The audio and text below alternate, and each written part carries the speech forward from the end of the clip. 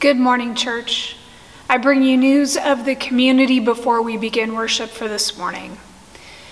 Beloved disciple, friend to many, and faithful servant of this congregation, Paul Caldwell, passed away this past Friday.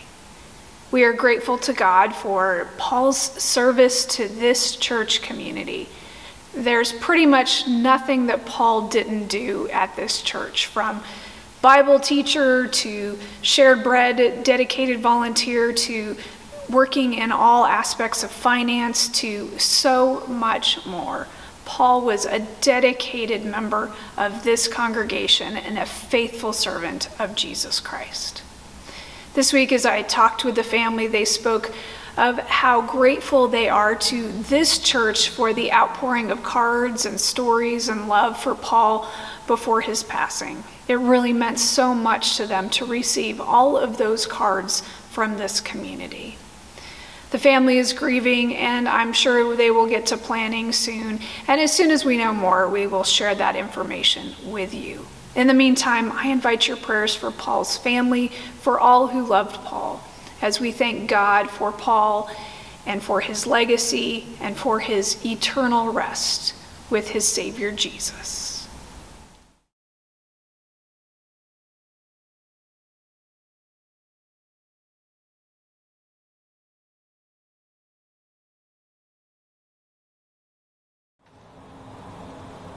Good morning, church. It's Sunday, March 21st, and we're really glad that you're worshiping with us this morning. If you haven't already, I encourage you to go to beachfaith.com, click on the Watch Live button. You'll find all kinds of things there to help you with worship for today. There are two things I encourage you to have if you haven't already collected those things for worship. The first is the item for the ritual action for this week. The second thing is what you see on the table behind me, it is Communion Sunday, so I invite you to go get bread or a bread-like product and juice or a juice-like product and have those ready for worship this morning. We will utilize both of those things in a little bit. This is the last full Sunday of Lent. Next week we begin the Holy Week together and start with Palm Sunday. We're going to have a variety of different options to help those who feel most comfortable to worship online or to have other options. So please keep an eye out for all of those details, including a Holy Week online worship kit, which will be coming home to those in the local area if you didn't pick it up yesterday. So keep an eye out for that. Today we venture into another set of healing stories with Jesus and talk about the integration of healing of body, mind, and spirit, and also how healing works in community. It's a great Sunday. It's a great way to end this series and season of recovery, remembering that healing is not compartmentalized, but it is a part of all of God's creation and a part of our community as well as our individual lives. For Christ's guidance, his witness, and for his healing, we are grateful.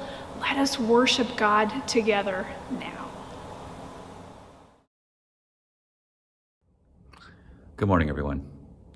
We have seen that the stories of Jesus' healing ministry are filled with words and deeds. We know that his healing was not confined to that moment in history, but offers a new way of life that has made a case for compassion for all, especially the least, ever since. As we wind down our journey of Lent and head into the events of Holy Week, we begin to see that our ability to forgive ourselves and others is the foundation that can help transform infirmities and allow us to move on. We integrate our beliefs and actions for the health of the whole. We glorify God for beautiful words and works of wholeness and share that treasured beauty with others. We know there will still be pain, but we also know love will win. Let us worship our God of grace and glory now.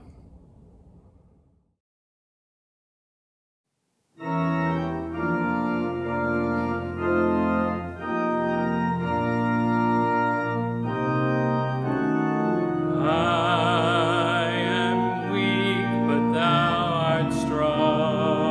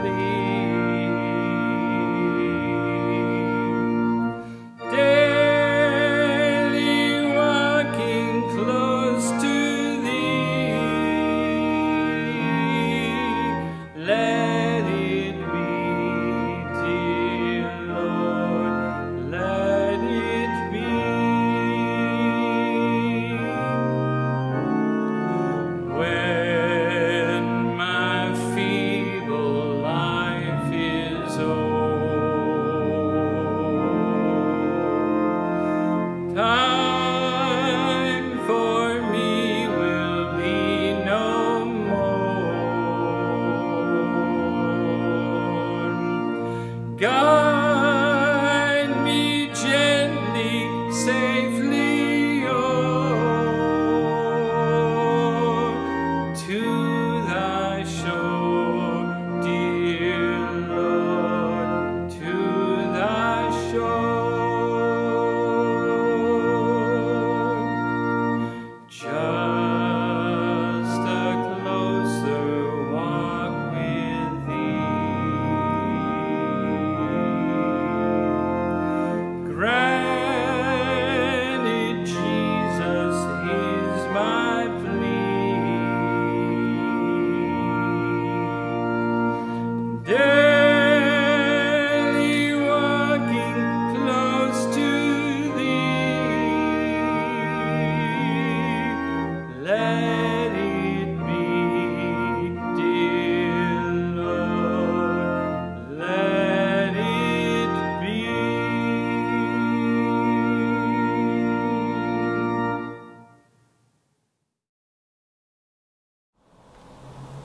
Let us pray. Healer of our every ill, especially when we find it difficult to believe or trust that sorrow will end, we come before you to make our petitions known. Hear our cries for healing of body, mind, and spirit. We know that already you are at work among us, showing us the way to recovery from the toxicities and grief of our time. Even when we cannot seem to believe it, we know that you see beauty in our brokenness. We especially pray for those who feel that there is no end to sorrow, that no matter what we do or how hard we work to bring peace and justice to our world, it seems like we cannot gain traction. We give thanks that when we cannot bring ourselves to the healing source of your love, there are others around us that through words and actions bring us hope once again. Help us to be those who offer hope when we have the opportunity on this journey of compassion called life. Remind us that discipleship is not about having it our way, but yours. We pray this in the name of our Lord and Savior, Jesus Christ. Amen.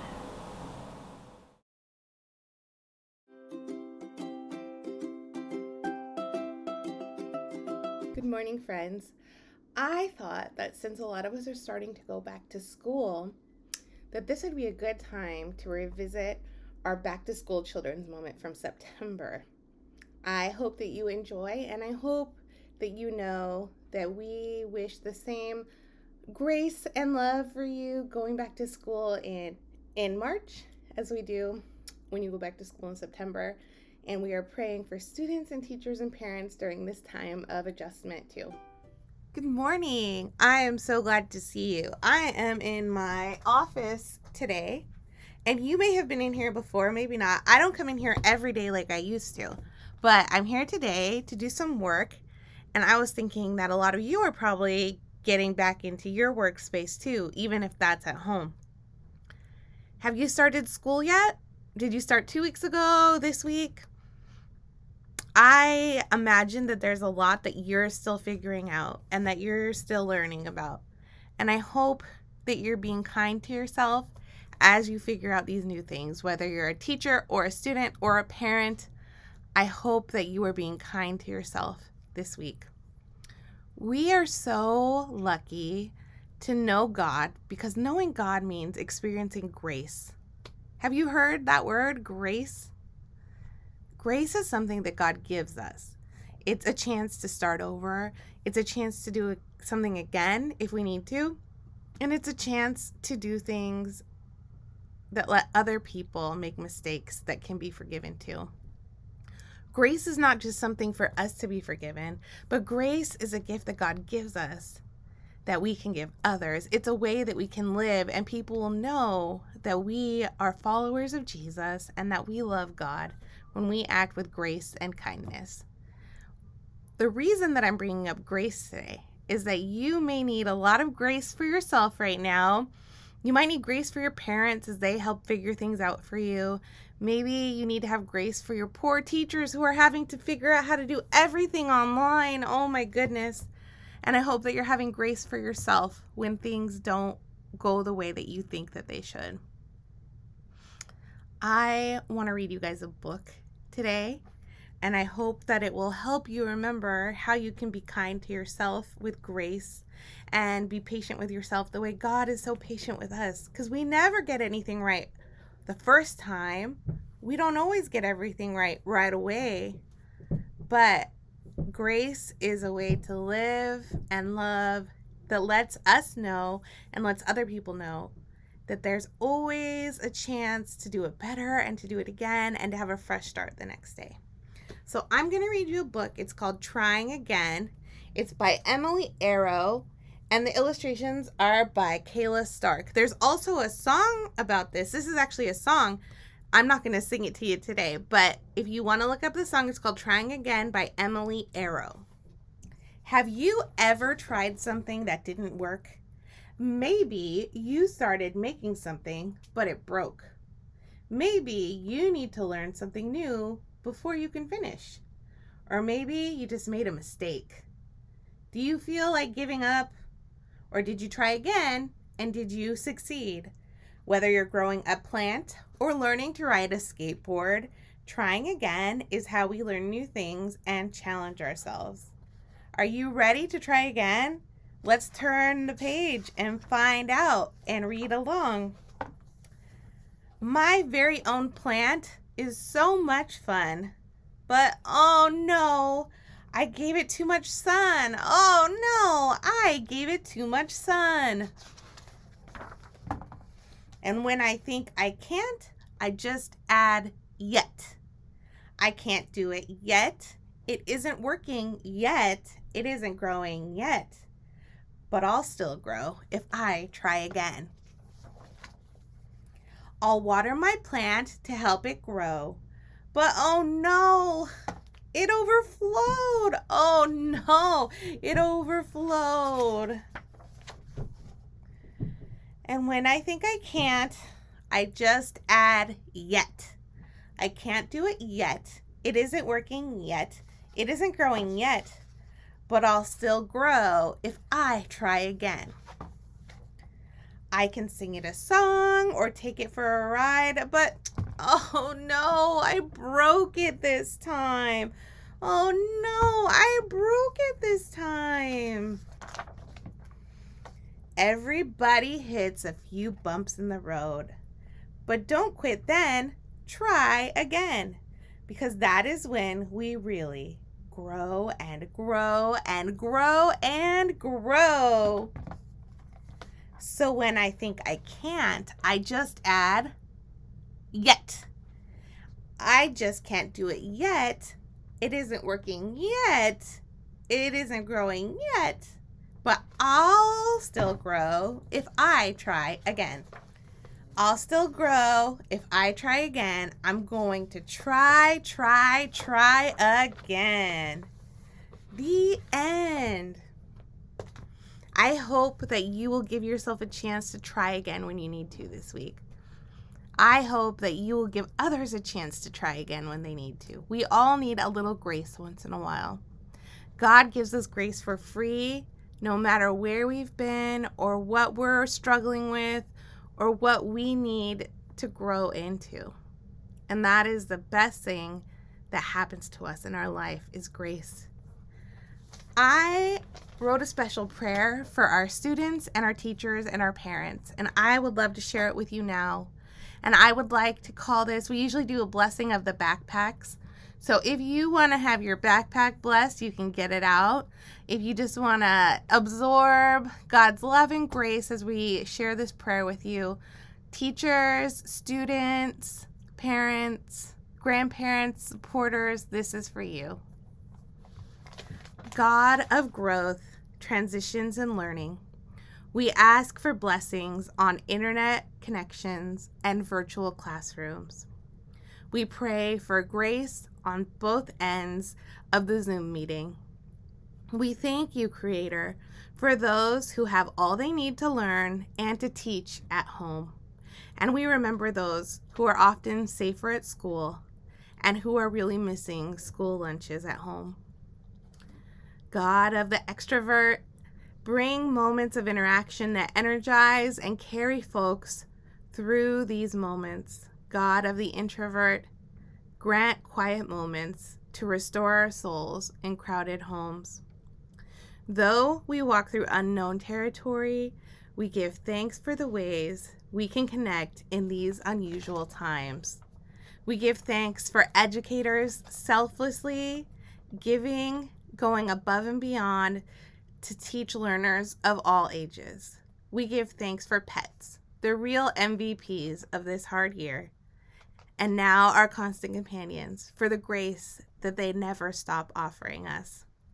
We ask that you will calm anxious hearts, empower minds to be open and ready to learn.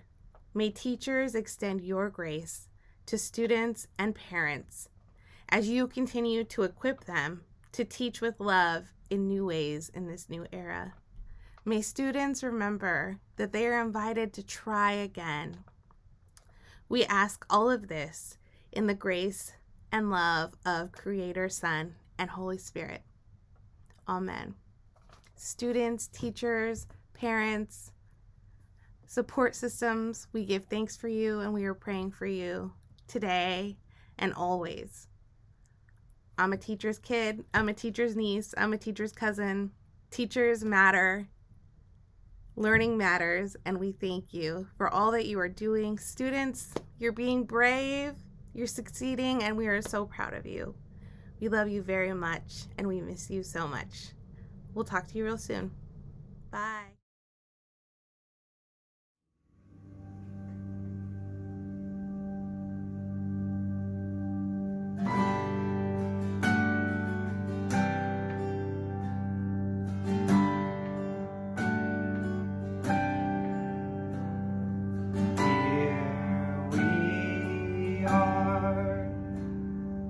Here we are, broken and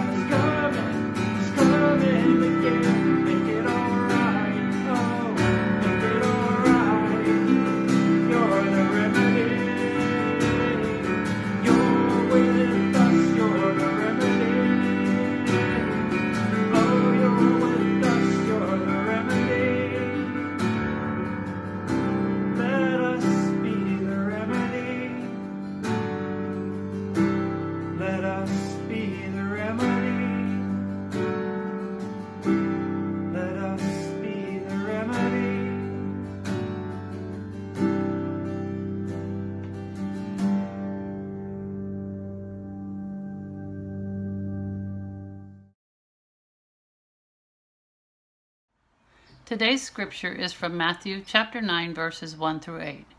And after getting into a boat, he crossed the sea and came to his own town. And just then some people were carrying a paralyzed man lying on a bed. When Jesus saw their faith, he said to the paralytic, "Take heart, son, your sins are forgiven." Then some of the scribes said to themselves, "This man is blaspheming." But Jesus, perceiving their thoughts, said, "Why do you think evil in your hearts? For which is easier to say, 'Your sins are forgiven,' or to say, 'Stand up and walk'? But so that you may know that the Son of Man has authority on earth to forgive sins." He then said to the paralytic, "Stand up, take your bed, and go to your home." And he stood up and went to his home. When the crowd saw it, they were filled with awe, and they glorified God, who had given such authority to human beings.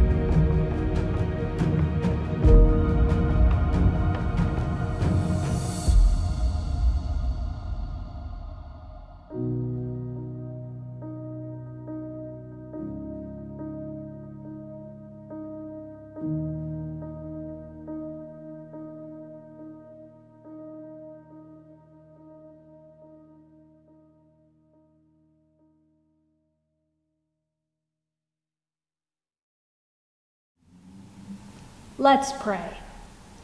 O God, you shelter your people amid their distress. You provide them a haven of security and rest. You bring comfort to those with affliction and hear the pleas of the persecuted. You offer forgiveness and peace. You cause your mercy to flow like living water. Your benevolence stretches to the ends of the earth. We come, O God, in praise for all your goodness and lift our voices with thanks for your care. Open our hearts and minds and spirits to receive what it is for us to take heart. We pray this in Jesus' name. Amen. Over and over again throughout the season of Lent, we've encountered the healing stories of Jesus in chapters 8 and 9 of the Gospel of Matthew. And we've noticed some important things. For one, we've noticed that Jesus does not ever look away from the pain and suffering around him. He doesn't discount the hurt of others by quickly wishing them to get well quickly. He doesn't say that the pain and tragedy and suffering of another is someone else's responsibility. Whenever someone with an affliction or need, disease or lack comes to Jesus, he sees them. He sees their pain. He sees how their suffering separates them from the community. He sees the shame and anguish, the desperation of others. I find this to be a great source of comfort. The idea that Jesus sees our pain and suffering, that he sees our humanity in the struggle and tragedy and journey we have in body, mind, or spirit, means that we never suffer or struggle alone. Jesus sees us. We're known. Our humanity is known. Our need is known. This again provides such comfort and grace and hope to me. I hope it does for you too. I think about loved ones during the pandemic who've had to be hospitalized or even passed away without their loved ones around them. And I imagine Jesus seeing their pain, seeing their need, and being present with them. In the doctors and nurses and others who courageously worked in dangerous and uncertain conditions to lovingly care for them. I think about how Jesus sees the pain of the AAPI community after the events in Georgia this week. I think about how Jesus sees our pain and isolation, anxiety, grief, and so much more. Jesus sees our pain every time. What do we do when we see the pain of others? Do we look away, diminish it because it makes us feel awkward and insecure, or dismiss it because we don't relate to it? Or do we sit with it, acknowledge that it is real and painful? Seeing the pain of another allows them to know that they do not suffer alone. And maybe when we in turn are suffering, we won't be alone either.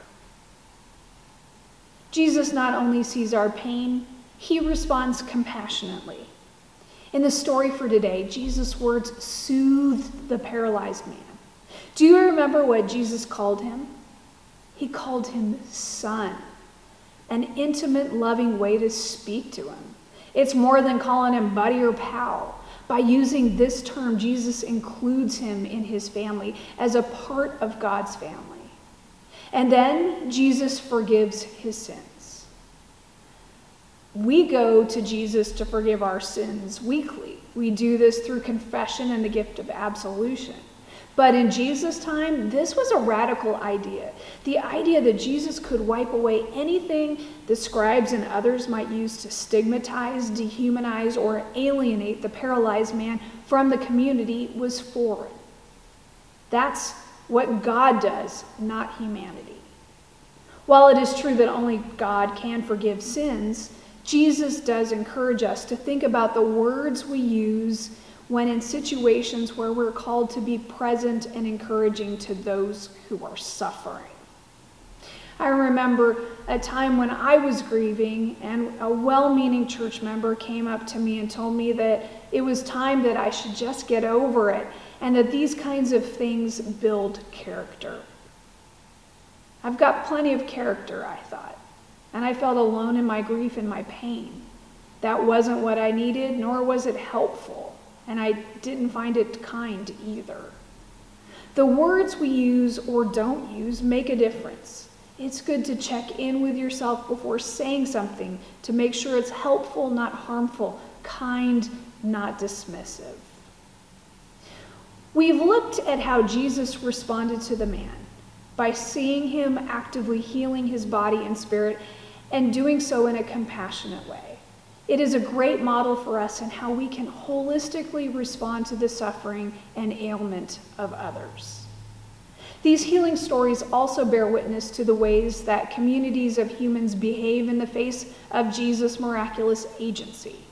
When Jesus responds with compassion, offering support and comfort and community, what we see in this story is a clear picture, thanks to the scribes, of what not to do. The scribes sit and watch this healing happen in silent judgment. Let that sink in for a minute. They watch it happen in silent judgment. I think we all know what it's like to be in that posture of silent judgment, don't we? The scribes elevated their own judgment and opinion above the work of God in their presence. They think it is their job to judge human actions and decide what is worthy, what is okay, and who is worthy and okay to receive God's blessing and God's transformation. This is a story of exclusion and inclusion where those in power think they're entitled to judge and exclude those who don't fit into their boxes, categories, ideas, opinions, and tastes. As one scholar wrote, if sin is the thwarting of life, the fragmentation of community, the creation and deepening of division, then the passage casts the scribes as symbolic agents of sin. The author continues, authentic freedom challenges the scribes' constructs and unmasks the fear that gives rise to their negative judgments, which have real power to undermine community and diminish the flourishing of individuals. Jesus subverts such negative power. Having performed the invisible miracle of forgiving the paralytic sin, he now performs the visible miracle of healing that which is but an outer sign. This insight is important and one that invites us to do some personal reflection. It invites us to reflect upon times where we've been symbolic agents of sin, silently judging another and deciding whether they are worthy of inclusion, healing, a second chance, forgiveness, mercy, and so on.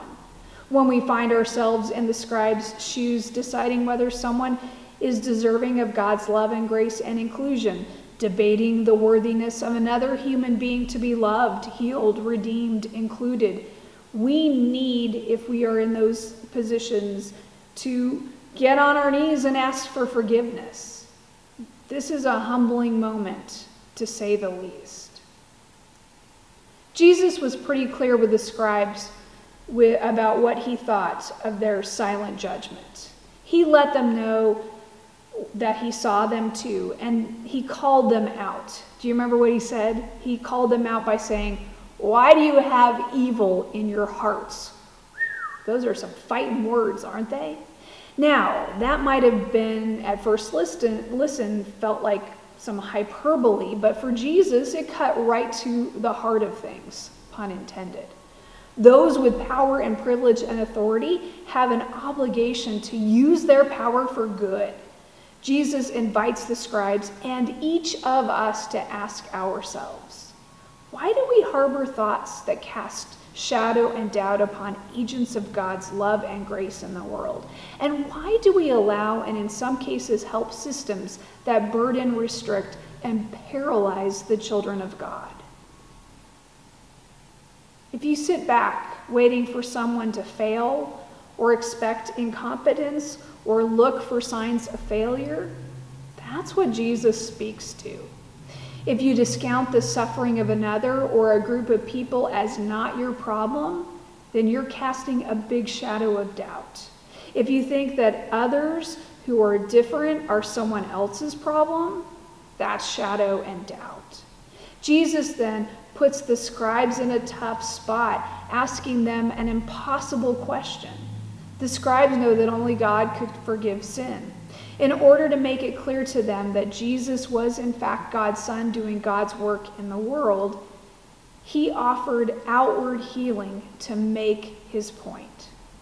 Sometimes Jesus understood we need to see it to believe it. Jesus made it clear to the scribes and to us that we have agency to change our ways, our thoughts. We can open our minds and spirits and hearts to what is possible with God, rather than limiting what God can do from the start. This story is not just about putting the scribes on notice and in their place, though that's pretty important and involves some strong words. It is also about the power of community in the healing process. It is the community that lifted and carried the paralyzed man into Jesus' presence. It is their hope and trust in Jesus as God's agent of healing and hope that they bring him forward. It is their trust in Jesus that allows for this man to not only be healed of his physical paralysis, but also to be healed in spirit as well. The crowd's collective work, their faith, their sweat equity, their determination to care for this man is rewarded, isn't it? Did you catch what Matthew said was the crowd's reaction to the man getting up and walking away? Matthew said the crowds respond in awe and by glorifying God. There's a comedian I appreciate who years ago talked about how we've watered down the word awesome. I know I'm guilty of it. She says we've used it so much and on things that don't deserve being called awesome, like for instance a hot dog, that the word lost its meaning and power. We might say the same thing about stories of healing in our lives and in the lives of others. We kind of expect that when we go to the doctor and tell them what's the matter, that they will heal us. Or when someone goes into remission, that we feel like it's a little bit miraculous, but we also kind of expect it because science is getting so good and they're able to do so much more now. We've lost our sense of awe at the power and the source of healing in our lives in so many ways. What might it take for us to recover that sense of awe and wonder when we see or experience healing? Many are so relieved, for example, to get the COVID vaccine that we miss how completely and amazing and almost unbelievable it is that scientists within less than a year's time were able to develop at least 4 vaccines safe and effective for worldwide use. That is awesome. And as variants of COVID emerge, those vaccines seem to fight against those variants. That is something that inspires awe in me. How about you? What practices or care can we do or offer that might inspire awe in our midst? The reaction of the crowd is to glorify God for what God has done in Jesus. They give credit where credit is due. The judgmental scribes didn't heal the man, nor did they forgive his sins. Jesus did. They see the one who's been given God's authority over created order and who can bring about new life and hope. How often do we not give credit where credit is due? The healing stories remind us that nothing, not even death, keeps us from God's love. That we are called to a life of faith and action. God is with us. God sees our pain and suffering. God hears our cries. We are not alone. God invites us through Jesus to be agents of healing, mercy, and grace. And as a community, we are invited to participate in the larger work of healing, recovery, restoration, and hope. How will you witness to the awe and wonder of what God is doing and done for us?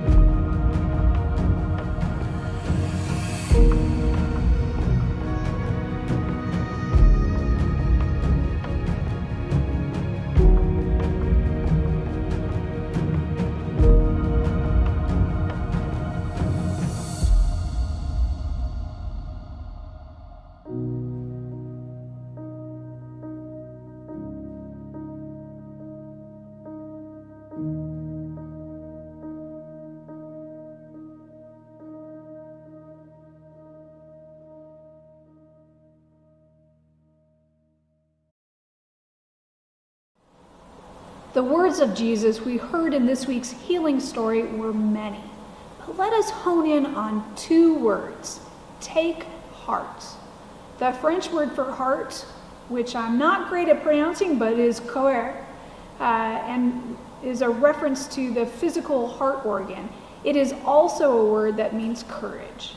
Courage in the face of difficulty and care in the face of being disheartened. These go hand in hand. Even when we are disheartened, there are spiritual gifts within, healing and restoring us to hope and life.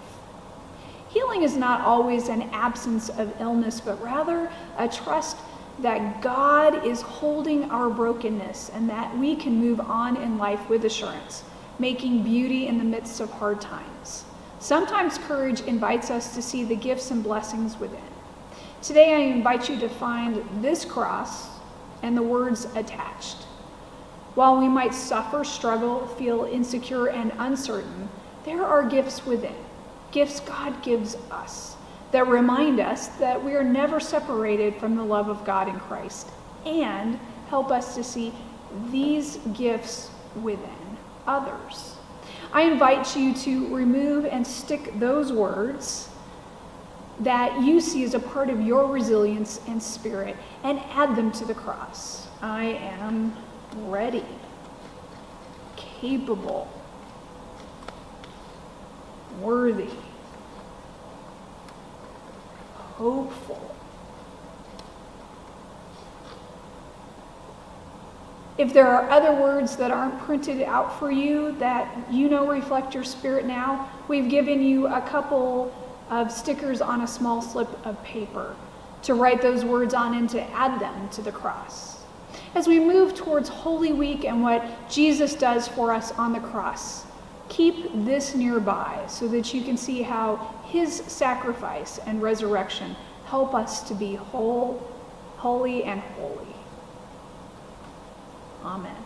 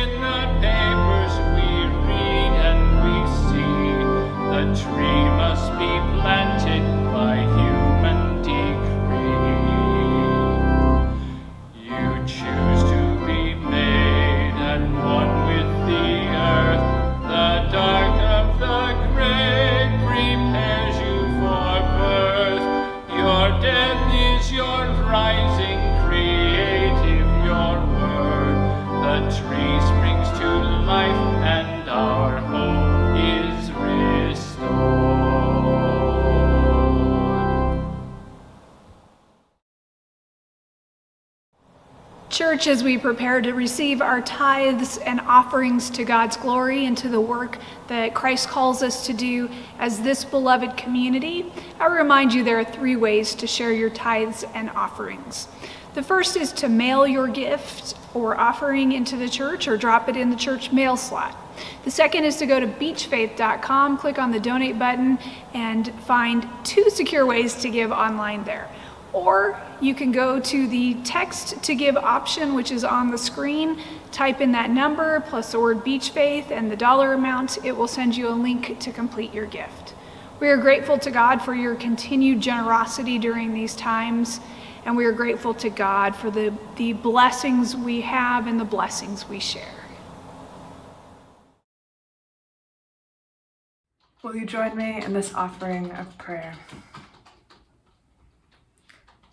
God of compassion, when we failed to keep your commandments and rebelled against that which would bring peace and joy to our lives, your love was so great that you offered us a new covenant, one not written on tablets, but on our hearts. In our giving and in all our offerings, may it be our lives, our love and dedication that we bring to your altar. May we remember in our giving that you loved us so much that the sacrifice of your Son on the cross for us was not too great a cost. Our gifts are meager in comparison, but allow them to remind us of what you gave first. In Christ, our Savior and Redeemer, we pray. Amen.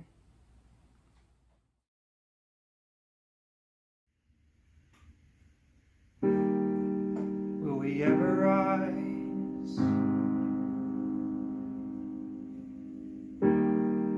Will we ever rise above the fear? Can we learn to see the need? Can we share humanity? I can see another day come. Broken people, we can be made whole. We can be made whole. We can be made whole. As we lay down our weapons, open up our hearts. Love is breaking us. Love remaking us.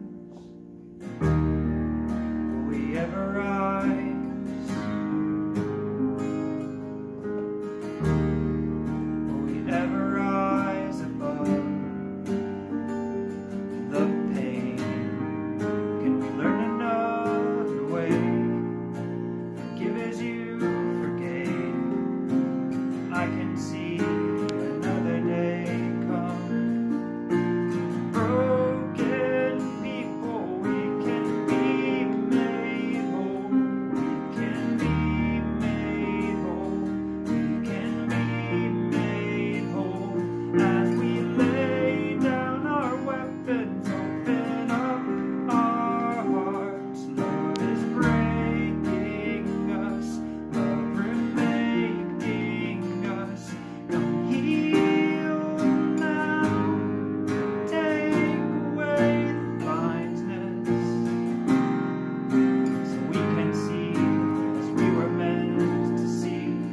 I feel light, devastating darkness, for I can see another day come.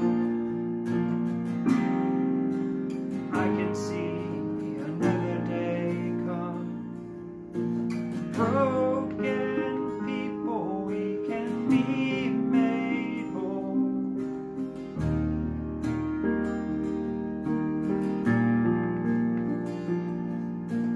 Broken people, we can be made whole.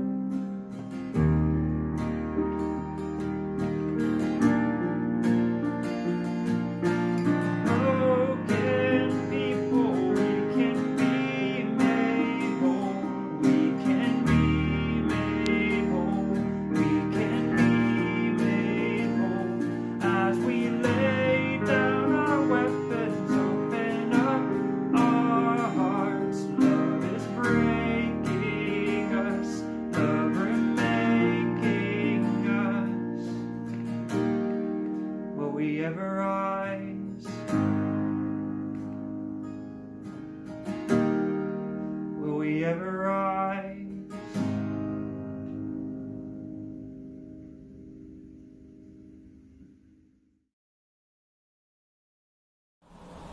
We have approached confession each week in Lent in such a way that we lay bare the brokenness in order to begin the process of healing. Along the way, we have acknowledged our need to restore our own holy vessels while attending to our role in the healing of community and the world. The work of healing will continue as we integrate all that we have learned with all that we will do moving forward. For now, we remember how hard it is to move from thinking to doing. Let us pray. Forgiving God, we have opened ourselves to healing, and sometimes it is easier to pray nice prayers than to do the hard work of putting into action what needs to happen. Help us remember the sacred nature of the holy vessels that we are, fragile and susceptible to shattering, and yet capable of transformation. Help us to see ourselves as you see us. Help us to believe in our ability to change and heal as you believe in us. Help us, healer. Show us our strength. Forgive our inertia. Move us to move one step at a time toward greater care. In this silence, we sense and acknowledge our yearning for wholeness.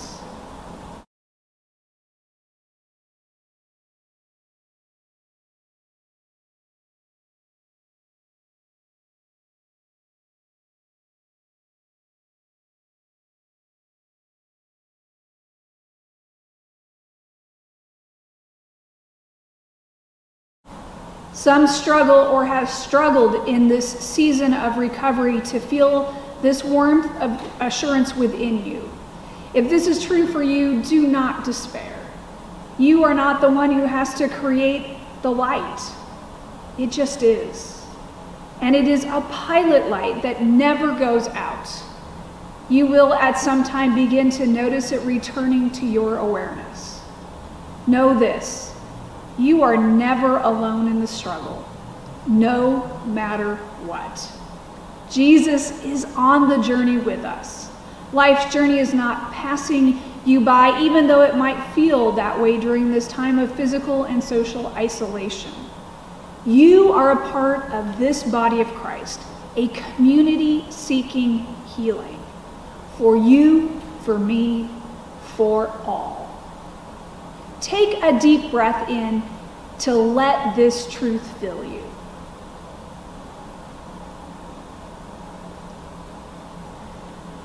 And breathe out with the relief of assurance. Church, having confessed and received Christ's forgiveness, let us share signs and words of Christ's peace with one another.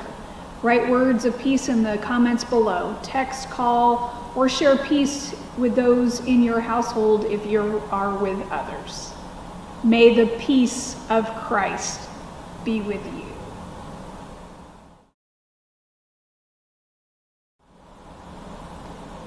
Church, as we gather here today in the sight of God to join in Holy Communion, we know we are only a screen width apart. The God of all creation is not beholden to the bounds of time or place. God transcends our physical distances and parts the veil between us so that we may be together in this mystical space.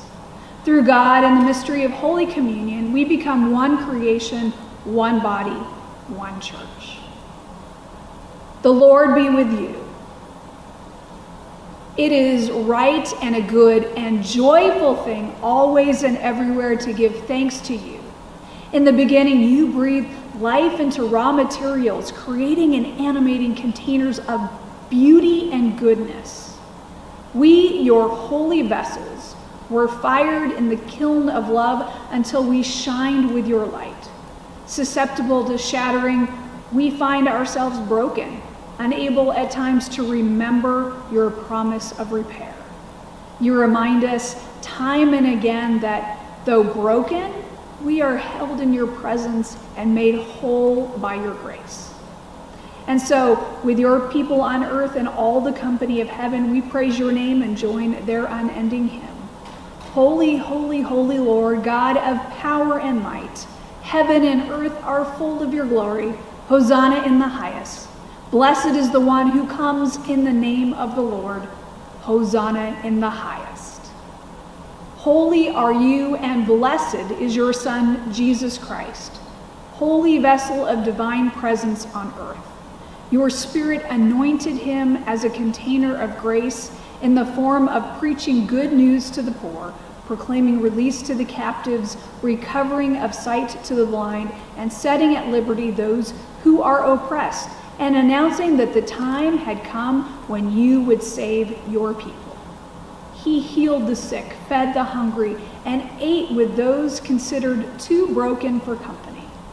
By the baptism of his suffering, death, and resurrection, you gave birth to the path of healing and recovery, delivered us from our despair and isolation, and made with us a new covenant by water and the Spirit.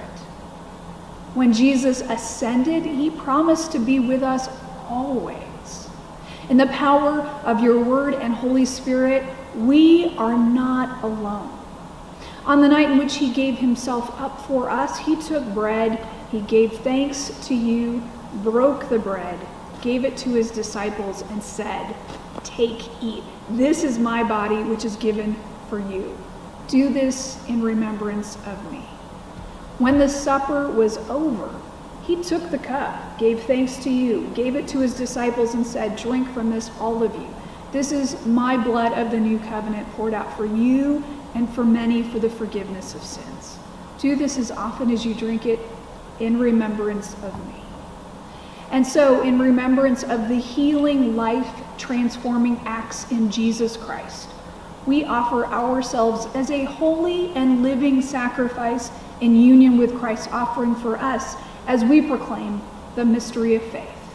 Christ has died, Christ is risen, Christ will come again. Pour out your Holy Spirit on us gathered in this holy space and on the gift of these elements. Make them be for us your healing spirit through Christ, so that we may be for the world the body of Christ, healing agents in a broken world, offering the lifeblood of hope. By your Spirit, make us one with Christ, one with each other, and one in ministry to all the world until Christ comes in final victory and we feast at his heavenly banquet. Through your Son, Jesus Christ, with the Holy Spirit in your holy church, all honor and glory is yours, healing God, now and forever. Amen. And now let us pray together the prayer Jesus taught us to pray, saying together, Our Father, who art in heaven, hallowed be thy name. Thy kingdom come, thy will be done, on earth as it is in heaven.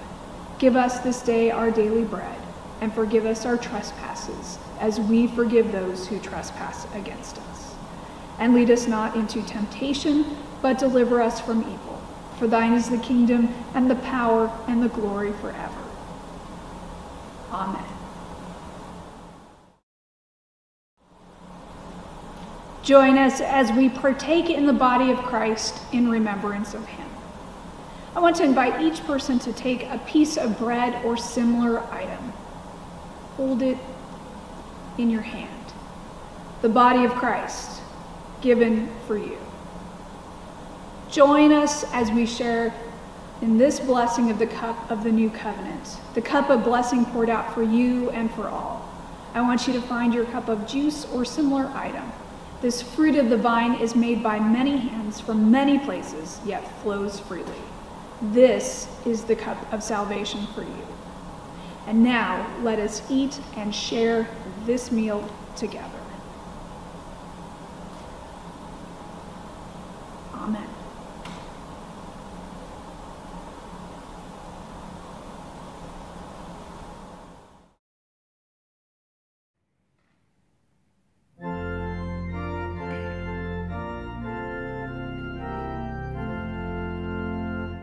Blessed be the tie that binds our hearts in Christian love, the fellowship of kindred minds is like to that above. Before our Father's throne we